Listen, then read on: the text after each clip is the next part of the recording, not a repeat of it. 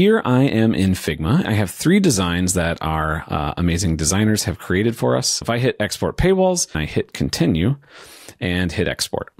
And now we have 3 different paywalls, and then you can click on each one and it'll actually open it. We have a full-blown paywall in RevenueCat Paywalls, and this is really, really stinking cool. There's this preview in-app button, and I can scan that QR code and look at that. So we have our paywall rendering for real on the real device.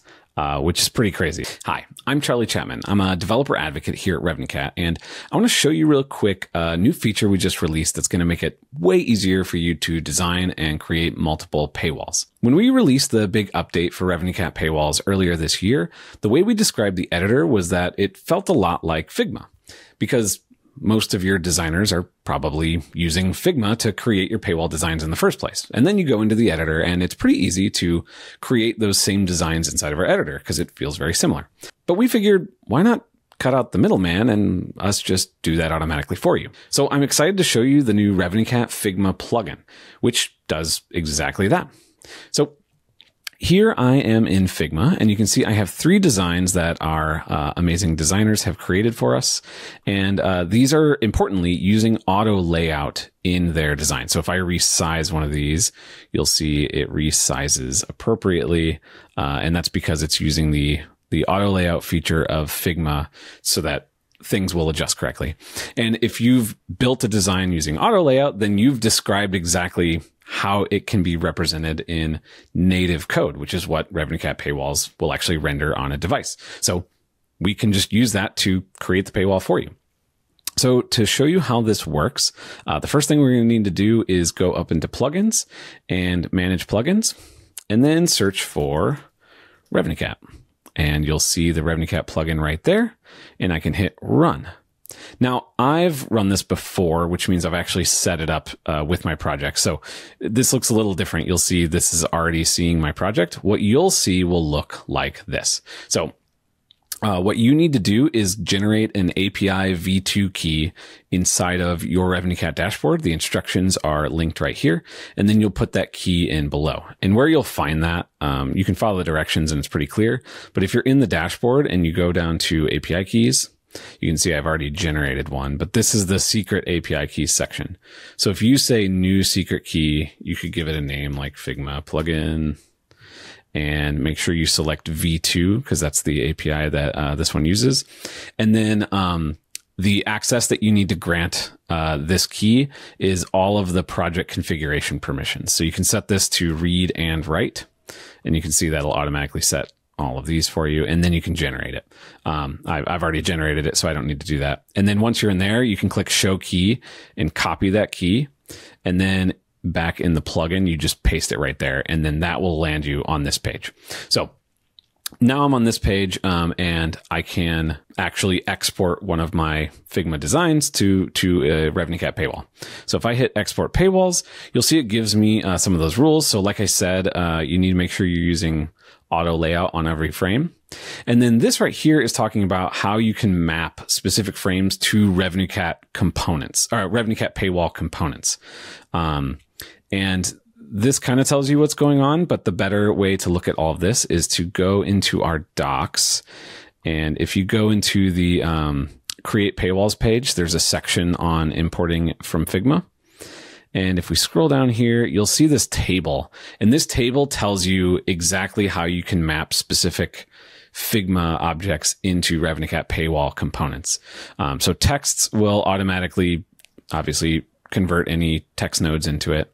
Images, so like rectangles or vector objects, or obviously images, will be created and automatically uploaded to RevenueCat to be used as an image inside of your paywall. Stacks are pretty self-explanatory. But then things like buttons, if you want something to be a button in RevenueCat, you need to name that frame exactly button. Or if you want it to be a package, you can name it package, or purchase, a purchase button. And if you give it those names, then we will, when we convert it over to a RevenueCat paywall, we'll turn it into one of those components for you. I'll show you how that works here in a second. So if we look over here, and let's just look at this one right here. So like I said, this is using auto layout. So like if I go down into this button and I move it, you can see it's letting me put it inside of the layout in a different spot. It's not just random objects I can place anywhere I want. And then if we look at this object right here, you can see we named it exactly purchase button. And then the restore purchases button is just named button because that's a button. And then each of these packages up here, the different products that you can purchase, those are frames that are called exactly package.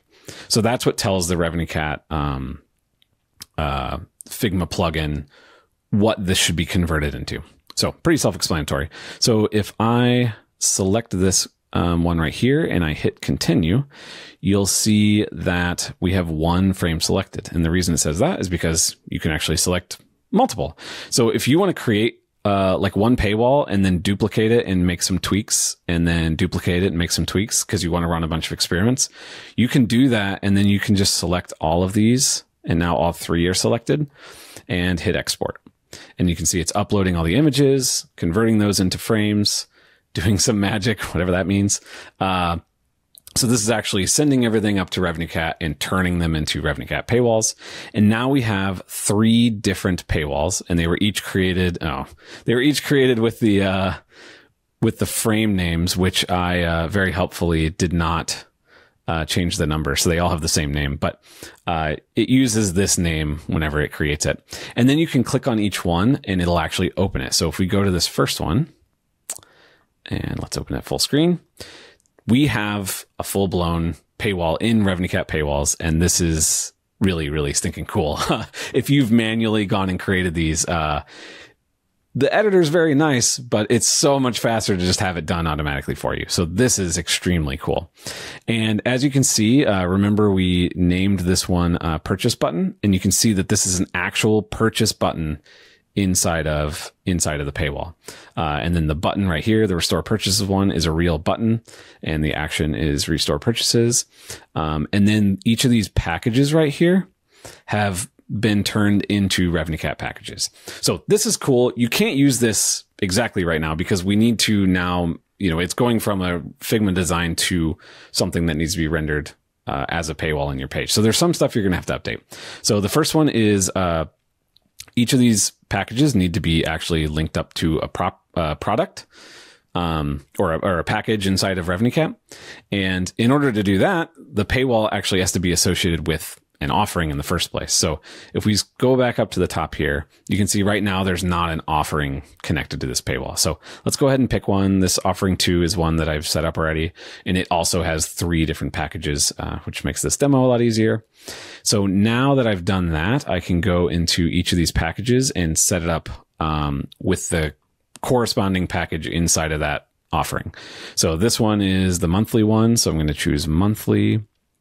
This one is the yearly one, so I'm going to choose annual. I'm also going to make this the selected by default one. And then this one down here is the lifetime. So let's do that. Cool. So now each of those are set up. And theoretically, let's see, I can save that. I theoretically could, actually, let's just hit publish and see. Yeah. So that technically will render. The problem is, a lot of this is still hard coded. It's not dynamic the way that you'd want it to be. So if we go into this monthly package, right now the price is just hard coded to $9.99, which is not what you want because that's going to change depending on locale and everything. So let's change each one of these to a variable. So we're just going to go ahead and choose price. And these being hard coded is not a big deal because we know exactly that this is our monthly package because we just set everything up that way. And then let's do the same thing here and the same thing here, lifetime. Oops. Cool. All right. So now those are dynamic. You'll want to change this too. I'm not going to bore you with that detail. And then this button also, so it says start your free trial, but not all these actually have a trial. So we need to make sure this is set up the correct way.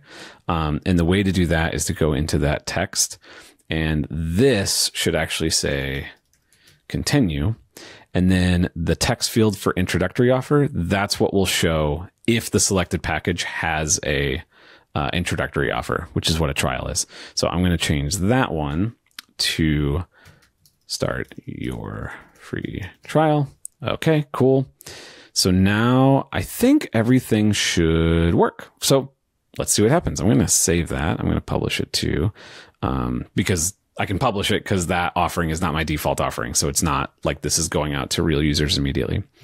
And then let's do something cool here for how to see how this renders on a device. So I could run this in a simulator and select that offering and show it to you in a simulator, but I want to see it on a real device. So the way we can do that is under preview, there's this preview in-app button, and that'll pop up a QR code. And let's open up my phone here. Here, let me pull, I got it mirrored in QuickTime for you. Let's open the camera and I can scan that QR code and look at that. So we have our paywall rendering for real on the real device, which is pretty crazy. If I hit this restore purchases button, this is obviously a preview, so it's not real, but you can see it's doing the restore action there. Pretty cool. Now, one thing, let me reopen that.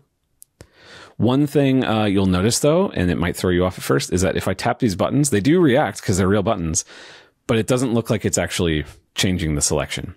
And in reality, it is. And let me show you why. If we go back into the editor here, these colors are all hard-coded right now. They're also not dynamic, just like what we were talking about earlier. So this one, you can see in our Figma design, we just had it set to say this one is selected by default always. But in reality, that's not, what you want. So we need to change this one to have its color fill gone and only be there whenever it's selected. So if we change over to the selected state, and then I pick, it's kind of bluish color that matches what we were looking at earlier. Yeah, there's that. And let's just make that color gray so it matches the other ones for now. Okay, cool. And then do the same thing for each of these. So go to the selected state, add a fill, and make it that kind of bluish, light blue color. This doesn't look very good, but you get the idea. And do the same thing for this last one. In the selected state, make the fill that bluish color. Cool. So now, I thought I changed that border to be a gray. There we go. So now the selected state should change based on what's actually selected. So if I switch to selected or default, it changes. Same with this one. The reason that was highlighted by default is because that is the selected by default. So if none are selected, you'll see that one in the selected state.